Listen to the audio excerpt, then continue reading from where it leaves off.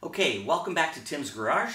Now that we've got the turbo physically and mechanically bolted up to the engine, and I've actually gone through and connected up the cooling lines and gotten everything buttoned up regarding the turbo, I want to now take a little time and explain the attachment of the oil and cooling lines, and then the process that I went through to fill the cooling system and try to extract as much of the air as possible so that I could actually take the vehicle out and drive it. Okay, now that the turbo is fully installed, you can see that I've got the heat shield installed. I have the upper and lower O2 sensors installed back into the catalytic converter. I've got the two lower coolant lines, these two lines, this one located here and this one located here. And I also have the oil line on the top, all done, secured, and torqued to the appropriate torques. And I'll include a quick page from the GM guide as an image for the torque specs.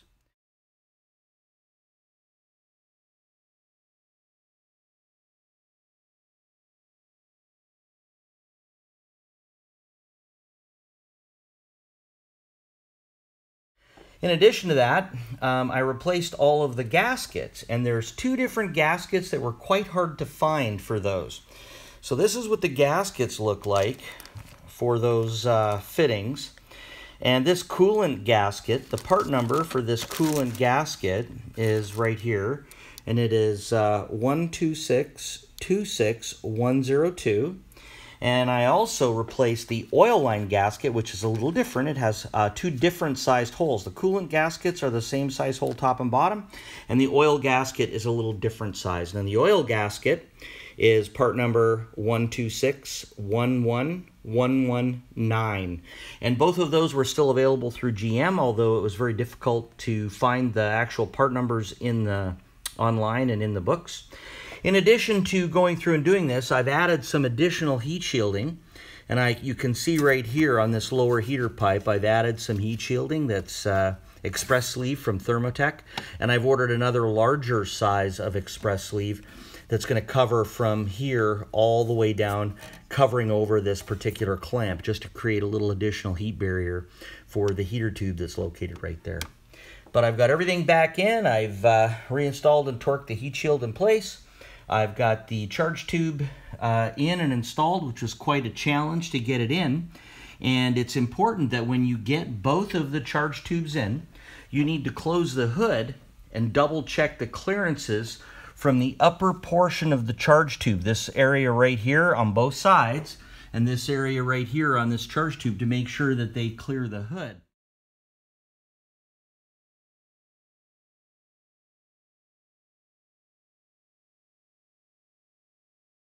Originally, I had this one in and it was rotated a little bit too much outboard, and I had to undo the clamps and rotate it inboard and do it all up.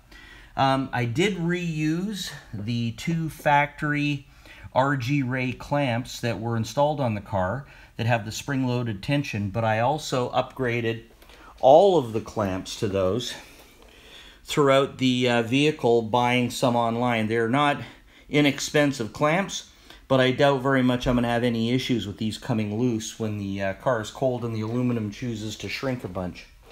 So that's with the all the fittings done. I've got the actual intake tube installed, and everything is all done and tight and ready for me to top up the coolant and get the vehicle fired up and see whether or not all my effort has paid off. Okay, so after I've tried to bleed the cooling system, I did try lifting the reservoir and raising it up to 14 inches as I've been instructed to, both from online videos like from DDM Works as well as others. What I decided to do instead is, because I have a vacuum pump, I've connected a vacuum pump to the top. I've sealed off the port that is the port that runs to the top of the radiator. I've sealed that off so I can create a vacuum in the pump, and I've started to create a vacuum in the system so that I can suck the coolant down. And you can see I had that up at the seam a few minutes ago, and it has now created a vacuum, and it's sucking coolant out of the reservoir. Now, this is a wonderful option for those people that don't have some of the expensive tools as a way of being able to create a vacuum and bleed the system, because I've taken out probably about a quart more fluid than what I was able to fill in just mechanically. So I also have an airlift device that I'll use when I'm done, but this may be an option for those people that don't have that. I'm going to add some coolant, and I'll come back and do a little bit more suction. Okay, so here I'm back at it again. I've got the vacuum gauge out here, and I'm creating a little bit of vacuum, and I haven't seen any coolant come out of the upper portion of that yet. But you can watch the coolant level being drawn down each time I do a little pump of fluid. You can see it being drawn into the system, being pulled out that upper bleed in the top of the block, or in the cylinder head, pardon me. And it seems to be pulling out quite a bit of air and pulling the coolant into the system, and I still have not pulled a drop out of the system itself. Now, this system that I'm using is what I typically use for brake bleeding, but it seems to be working pretty darn good for this.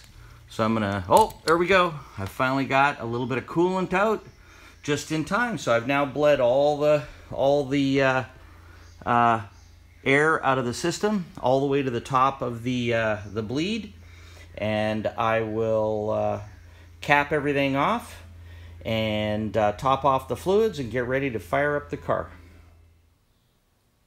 Okay, now that I've managed to use the brake bleeding device, which is what I used, I pulled just the tiniest amount of coolant out of the system, and I pulled that coolant out in the upper port in the cylinder head that's located right here. I simply put the vacuum line on here and kept drawing coolant out, and I wound up drawing out about I'd say about 2.5 quarts of coolant down into the system from the reservoir, which is located right here. I kept topping this up because when I used the raise the reservoir approach, it still wouldn't draw enough coolant out. So I managed to draw coolant out, got it all topped up. I have no illusions. I'm still going to have to use an airlift and pull the last little bit of air out of the system.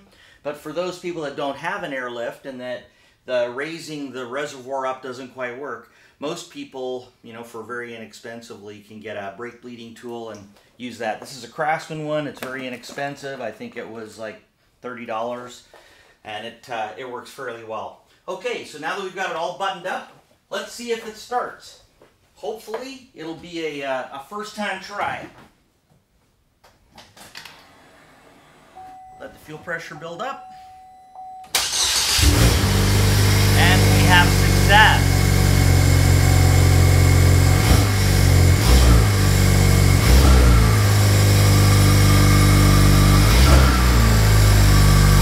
All right, there we have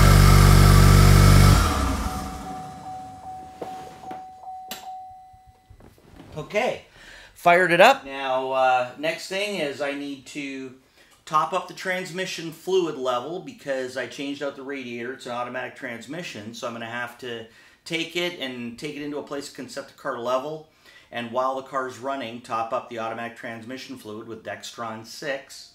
I will need to make sure I bleed the cooling system with the airlift device once I get the car all hot. Check everything for leaks, make sure I've got no leaks coming from the vehicle.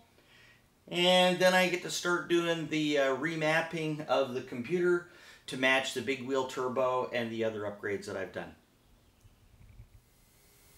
Okay, now that we've got the initial fill on the cooling system complete, now I need to fire the car up and let it get warm and open up the thermostat and allow the coolant to circulate properly. And to make sure that I get the final little bit of air out of the system, I've got a process that I'm going to use a device called an airlift device. And this airlift device has an expanding rubber plunger that seals to the inside of the coolant tank.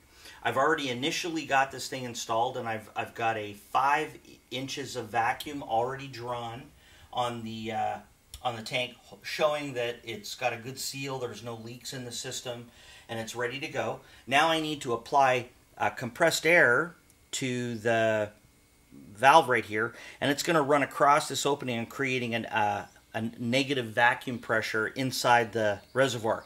I will then open this valve and increase the pressure, or the negative pressure, to about 24 inches and let the car run and warm up, and it'll suck the last of the air out. Now what I'm going to do is I'm going to do this in 2 stages. I've created a vacuum, and originally this particular location I used my brake bleeding tool to be able to draw the last little bit of air out of here. Once I drew all the air out of there, now what I'm going to do is I've got a clamp on the line right here to seal it, and I'm not going to pull any more vacuum on this. Instead, I'm going to leave this line open from the top of the side tank on the radiator and allow it to pull a vacuum and pull any last air that might be trapped in the top portion of the radiator assembly. So now I'm going to go ahead and I'm going to fire up the car and let it start to warm and draw a vacuum and carry on the process. Okay. All right, I'm going to apply the hose to create the vacuum. Okay, I'm going to draw the vacuum. I'm going to come and open the valve, and I'm going to draw the vacuum. You can see the gauge is moving up. Oh, I already drew a little bit of air out of the system. You can see it managed to pull. So I've pulled air out of the system already out of this tank. So I've got that drawn pretty well.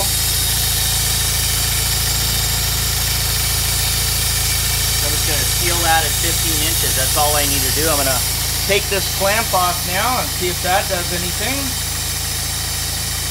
Yep. And now we've got both of the lines fully open and hopefully completely fled. You can see the tank, the level in the coolant reservoir is raised as I've got 15 inches of vacuum on this. I'm going to let that run. I think it's pretty good. I can see a little bit of air coming through here. You can see just the tiniest little bit of air slowly trickling into there. Oh, that's the compressor keeping up. Just do a little bit more vacuum. Okay.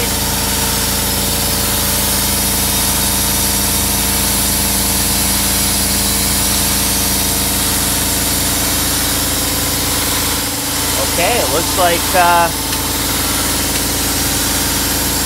it's doing pretty good. Okay. And I think there we have it.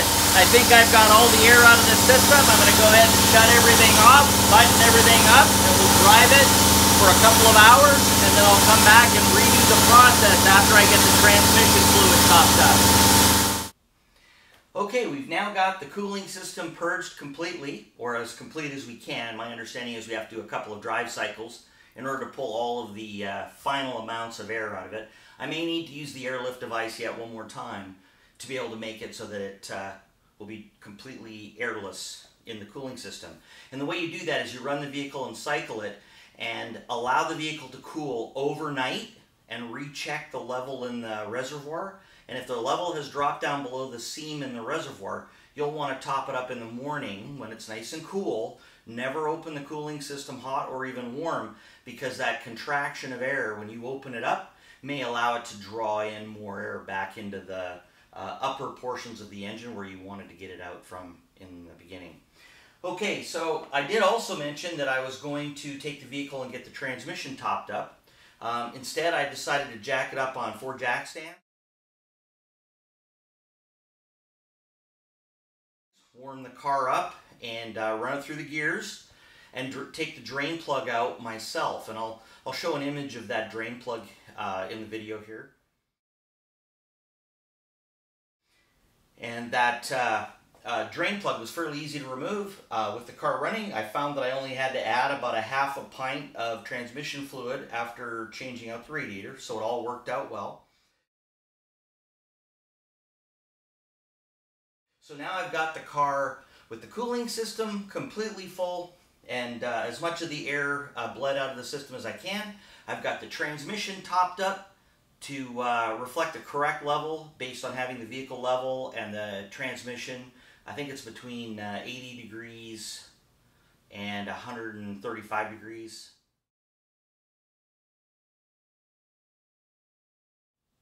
So now with the car roadworthy and the ability to drive the car, some of you may be wondering why this fender is still off the car. Well, day one of ownership, I found out exactly how fragile these cars are on a speed bump in Las Vegas at the hotel. And to give you an understanding, I'm not going to be reinstalling this fender until I repair all the damage to the bottom of the fender. And I want to repair that fender because I want to be able to blend the silver. And if you look, you can't even see the damage on the fender when it's upright. So I happen to work for a large coatings manufacturer called Axel Nobel. And I'm going to enlist the help of one of my technical trainers to respray this fender after I've repaired all of this. And there will be a future video on repairing this that I'll create to show the process that I go through to repair this, in case others decide they want to repair their fender, as these things start to become less and less available to be able to be replaced. So I do have a replacement fender, I just don't want to use it at this point. I want to repair this one. So that said, the next step is for us to go through and start with the tune from RPM Motorsports. It's going to be a stage 3 tune with the big wheel turbo, the 3-bar sensors, the large charge tubes, and the larger intercooler. And that 3-bar tune, I'm very excited to see how the car drives after I've got all of the tuning finalized. So I look forward to seeing you in that future episode. Thanks for watching. Please like and share, and subscribe if you haven't already.